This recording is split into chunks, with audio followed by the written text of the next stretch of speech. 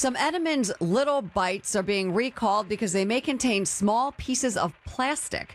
Bimbo Bakeries is recalling Little Bites fudge brownies, chocolate chip muffins, and variety packs.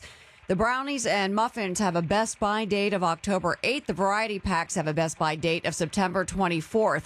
Bimbo says it's gotten several complaints and one reported injury. It says the problem stems from a manufacturing failure. If you have one of these boxes, you can take it back to where you bought it for a full refund.